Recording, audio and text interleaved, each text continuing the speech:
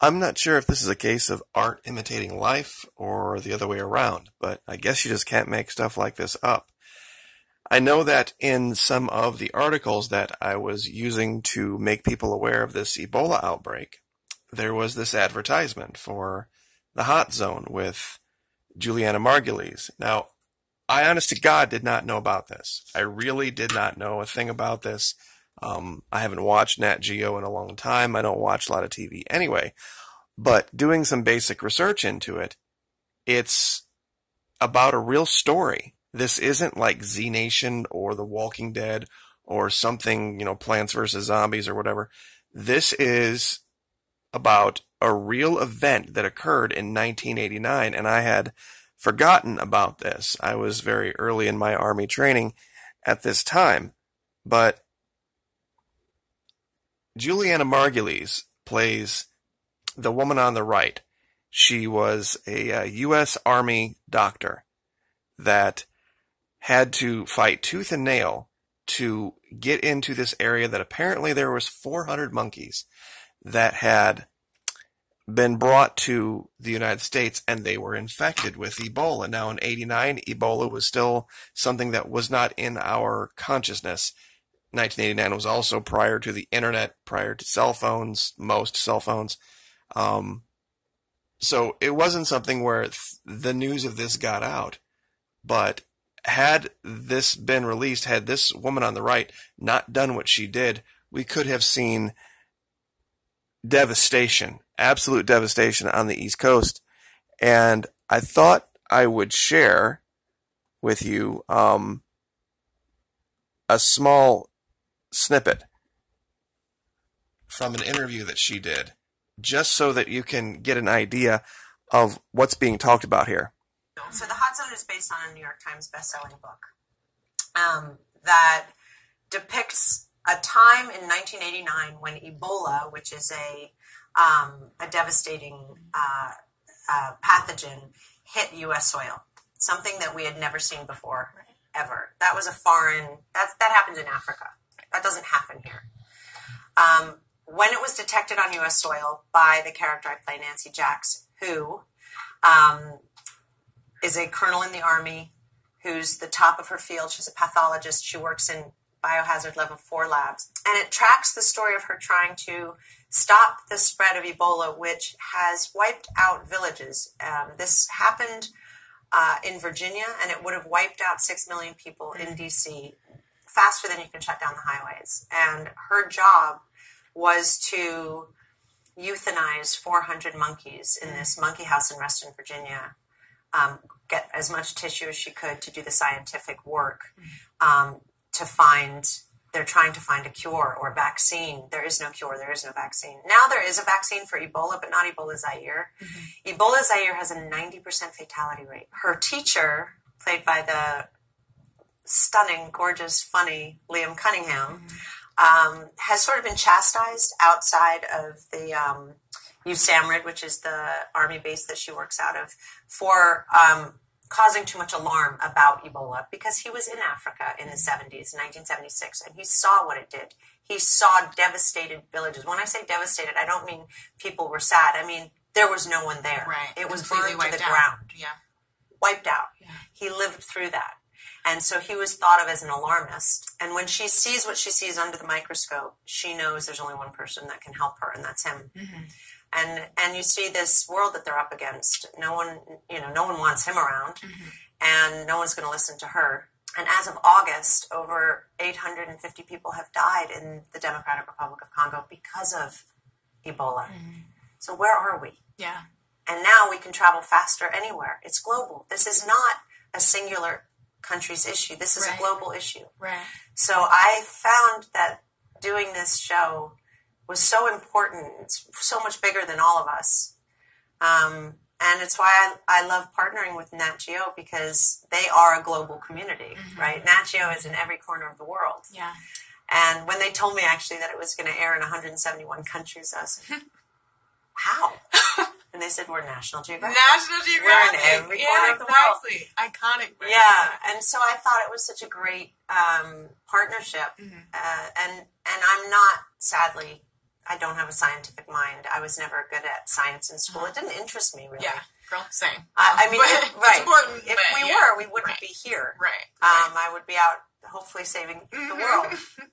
So my meager abilities as an actress is to be able to shine a spotlight on something that I have no power over otherwise. In what way were you most impacted personally? Well, interestingly enough, I actually was not one of those people that ever really cared about germs. I grew up with a homeopathic mother. I mean, I have had my vaccines, but if I had a headache, my mother would massage my feet, kind of thing. Oh, you know, okay. Yeah. let's have some herbal tea with honey if you have a sore throat, to build up my immune system. So I was one of those people who, you know, when my kid was born, if something fell on the floor, I'm like, 10-second roll, you're fine. Build up your immune system. After this show, I now travel, even in my evening purse, with hand sanitizer. Ready to go.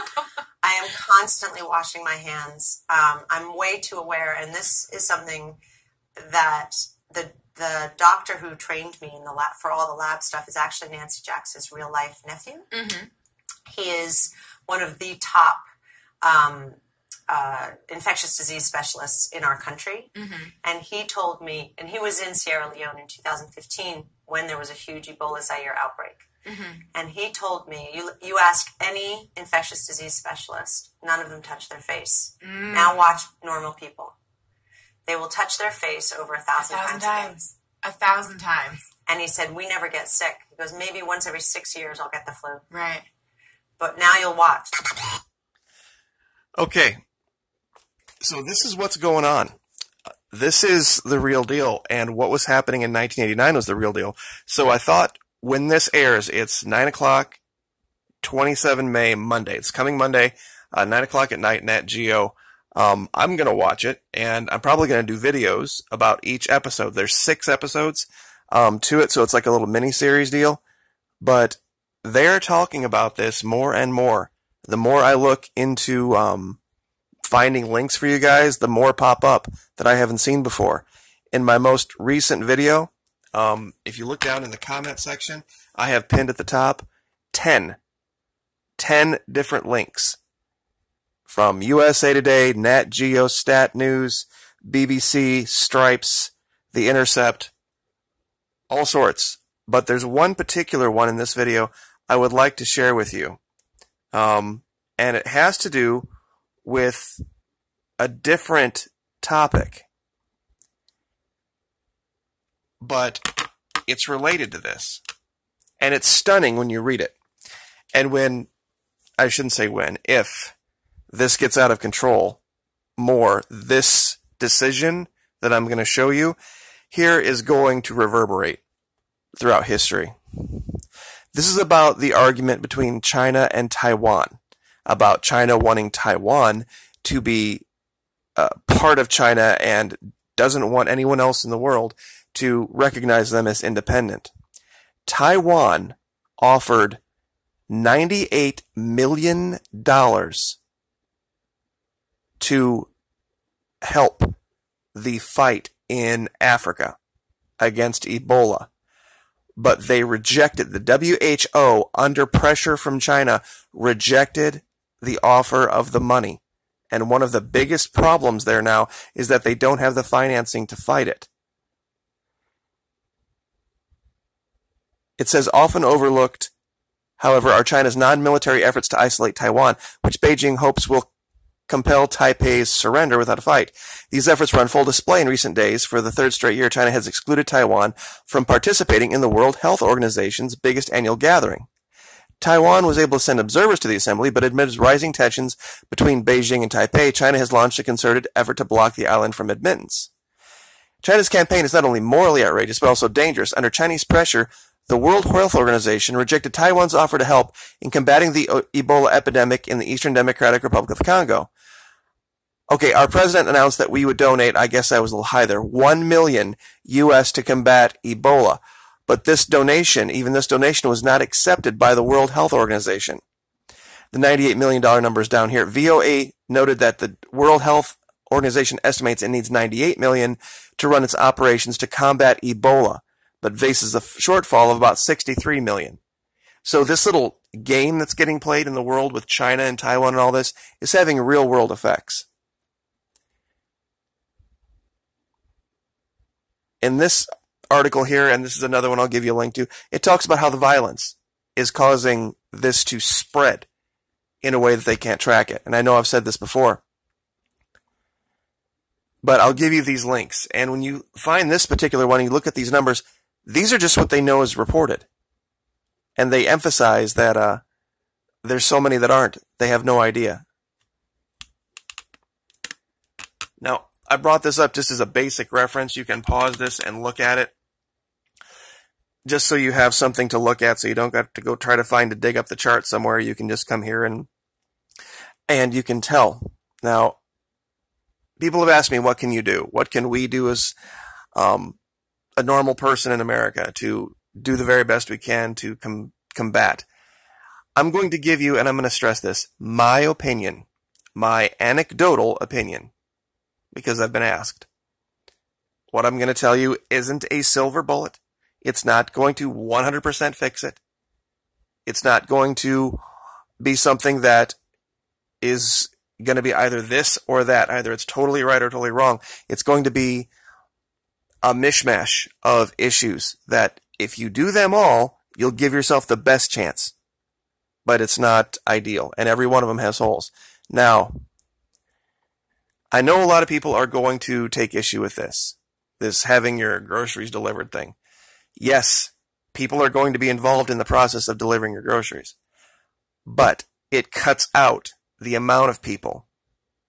And I don't mean the services that go to your local grocery store. They're just adding one person into the chain. What I'm talking about is you can go to Amazon and you can just have the stuff put in a box and sent to your front door. No human involved. Now, that reduces the amount of human beings in between you and your stuff. It's not perfect, but going to the grocery store, you have to deal with the carts. You have to deal with the doors. You have to deal with that little table where you set your stuff when they're checking your stuff out. Every possible chance you can have to not be in a place where somebody could have touched something is, one little bit of help. Now, you can have this, or you can have this. You can have this, or you can have this, and I'll just leave that there for you. Now, this is probably where I'm going to make a lot of people mad, but I'm just going to leave it be. My opinion only. There are a lot of snake oil salesmen out there, and I'm seeing it in my comments, especially with this stuff called colloidal silver. If you want to take colloidal silver, go right ahead. If you're going out there and you're telling people that it's some kind of thing that'll kill this, that, and the other, and it's a cure for Ebola, or you're not going to get Ebola if you take it, horseshit. Not true, and it's part of a blocked words section now that I have set up. So if you're going to try to push colloidal silver in my comment section, sorry for your luck, not going to happen. Okay? In case those of you don't know what it is, basically they just run a charge through a couple of silver rods that are in a distilled water bottle, and the silver breaks down, and you're basically just drinking the metal. Don't be this guy. And don't be this guy, because he drank a bunch of colloidal silver. True story. Turned him purplish silver. It's this logic fallacy called anecdotal evidence. That this happened and this happened over here, so therefore it must work for everyone everywhere. Like I said when I started this is my anecdotal opinion. Telling you what's going on in the world is one thing. Telling you how to react to it, that's an entirely different thing. But like she said, carry hand sanitizer. It's simple. It's easy. It doesn't cost a lot. And just be diligent. Go to the CDC website and see what they say about transmission. This should tell you all you need to know about transmission. This is another article here that I was listening to her more in depth. You can go to YouTube and find Juliana Margulies, The Hot Zone, Shocking True Story of Ebola Outbreak. It's out there. I mean, it's not something where this is not a real occurring thing right now.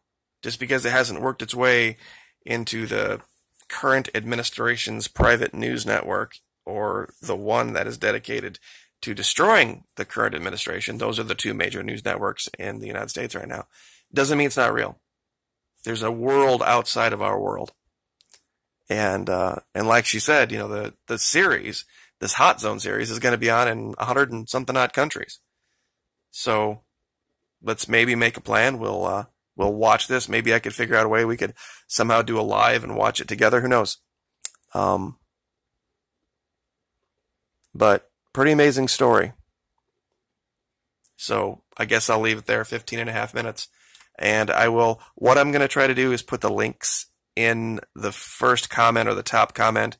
There's this weird hiccup going on with YouTube right now. When you put external links into descriptions, they demonetize your video and they shadow ban it. And this is too important for that. So anyway, we will leave that there. Like I said, pray for each other, like, share, subscribe. We'll see you next time.